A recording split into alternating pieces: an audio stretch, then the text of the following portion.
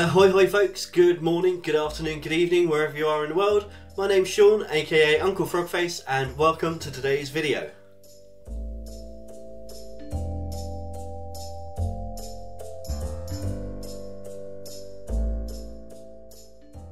If you're new here, then welcome. If you're not new, then welcome back. Sorry, my face is a little bit red. I've literally just had a haircut and a shower, and my face is still a little bit red after a shower.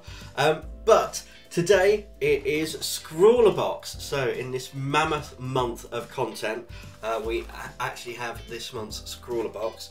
So we're going to unbox it today, have a look what's inside, do a little bit of swatching, and then probably the beginning of November, by the time I've got everything else done, we'll use these supplies to create something weird. So with ScrawlrBox I always do one unboxing video, one creation video.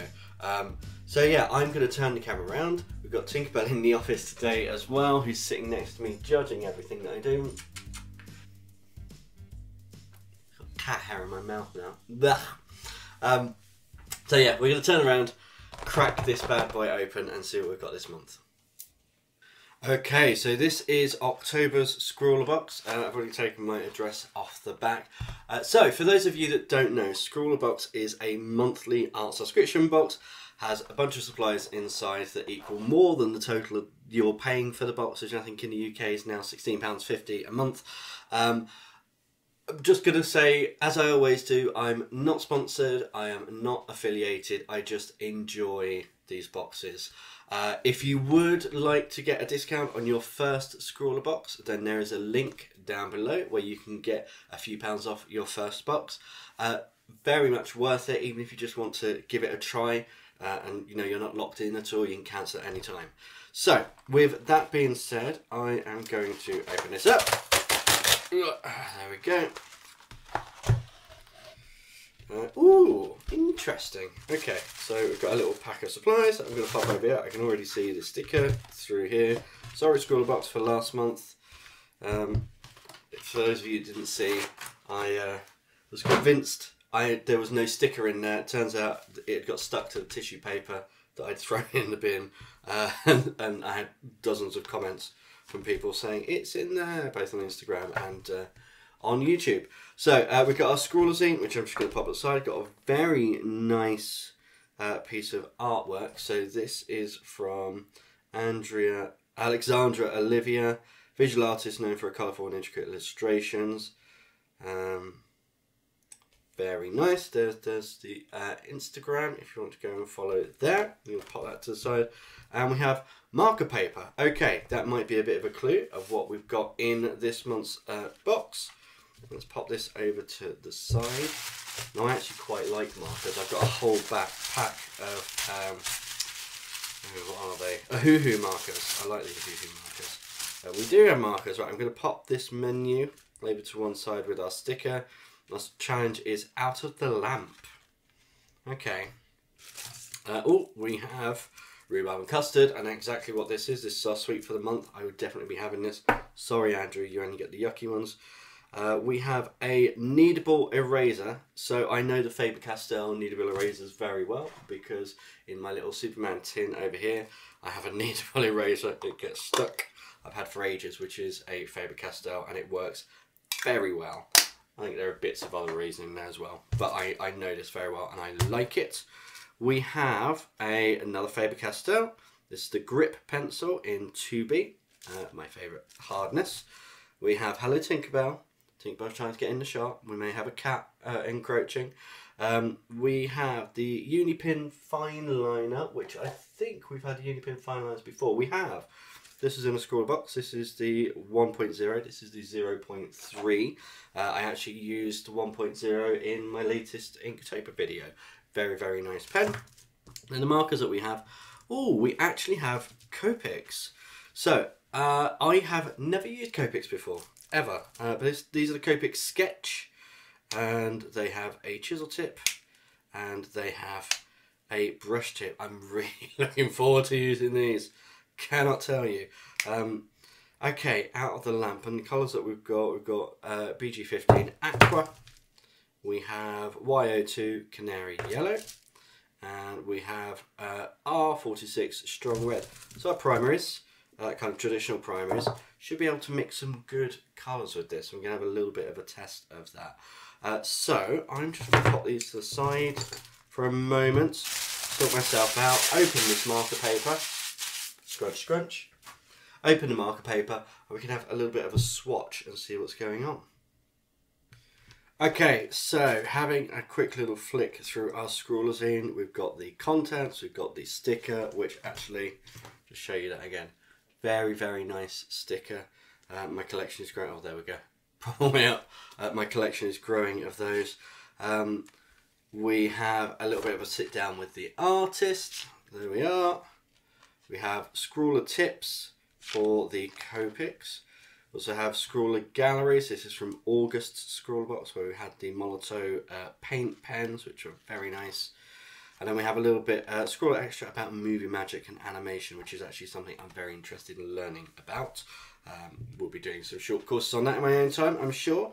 But I'm going to pop these to the side. I've taken the cellophane off the marker paper. There's 10 sheets, and this paper is very smooth. It's so smooth. Marker paper always is. I actually bought a pack of marker paper a while ago for my why can I never remember their names? My Hoo markers, and it turned out it was marker blending paper, which wasn't quite what I thought it was going to be, and really didn't like how it worked. But let's unwrap this kneadable eraser and give it a bit of a squish. Yeah, that's what I like. Squishy, squishy. It should feel a little bit like plasticine, and when you knead them, they get more and more kind of tacky, a bit blue tacky. But yeah, I'm going to pop that just in here for a minute. I'll use our pencil. So it was lamp, wasn't it? So I'm not gonna draw a lamp. What I am going to do is just draw a little light bulb, I think.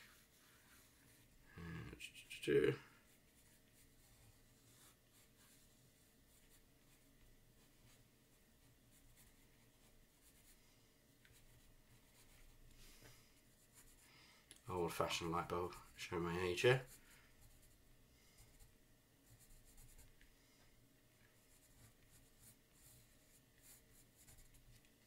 Lovely, very nice little sketching pencil.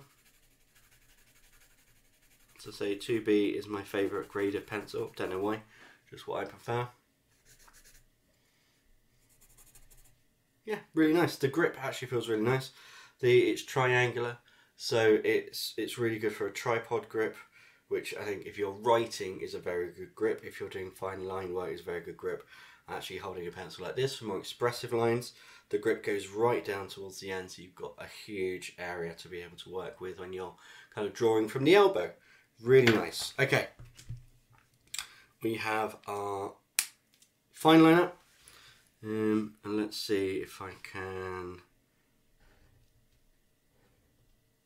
I don't know why that seems a little bit thicker than I was expecting.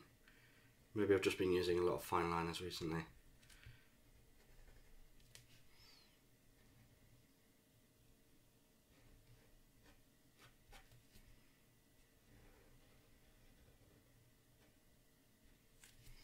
Yeah, it's good. It's nice. You can see I tend to get sweaty hands, so this paper is already buckling under the sweat of my hands, which not good. Okay, I'm going to try these Copics now. We'll start with chisel tips on yellow.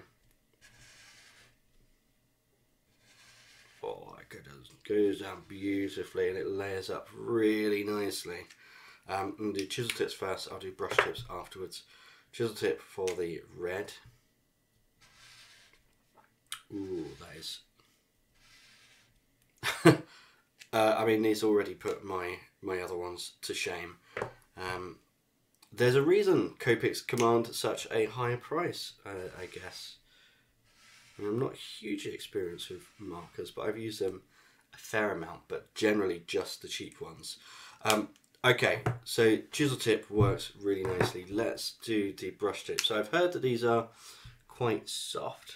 Oh, they are.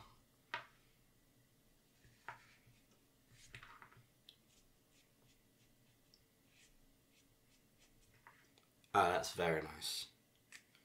Oh, that's nice. Oh no. I don't want to be one of those people that's now spending all of my money on Copic markers. But I can certainly see why people do that. These are actually gorgeous. Oh dear. ScrawlrBox, what are you doing to me?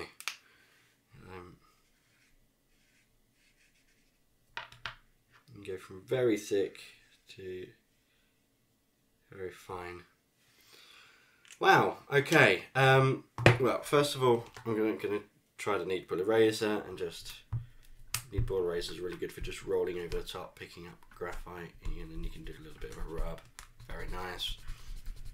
Rub away what's underneath the pen. Really, really good. I'm going to squish that there. So the Unipin fine liner is what it is, what I expected it to be. Same for the pencil, but I really like the grip. I think I'm going to use this for kind of more gestural sketching. Always love a knead ball eraser, and this is a very good one. The Copic markers, I'm going to do a little bit of layering now and see how they work on top of each other. So I'm going to do almost like a Venn diagram. I'm just going to cross them over. You can really build up the saturation as well. Make sure I get them to click in, because I really don't want these to dry out.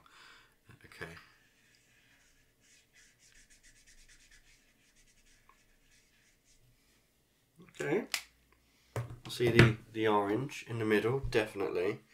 And now we're going to do the blues over the green. Over the yellow, sorry, to make green.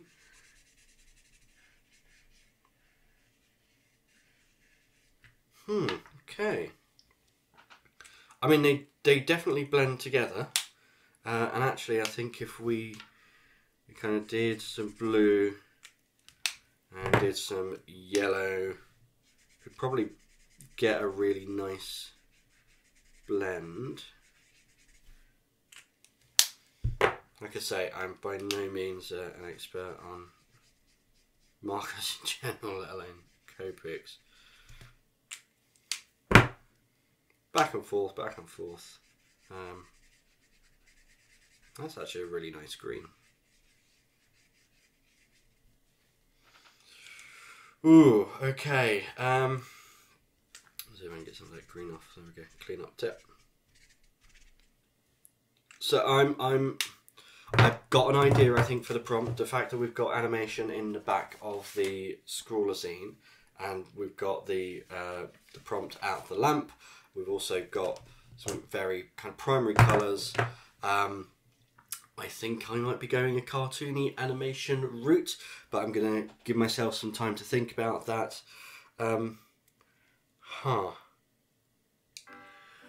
Well, ScrawlrBox, you've done it again. I know some people were kind of a little bit apprehensive about the last box with the charcoals, but I really enjoyed it, and actually I've really enjoyed a lot of the boxes recently. There haven't been very many that I've kind of not got on with, but this one, these are, yeah, I mean, I would say this is an exceptional box.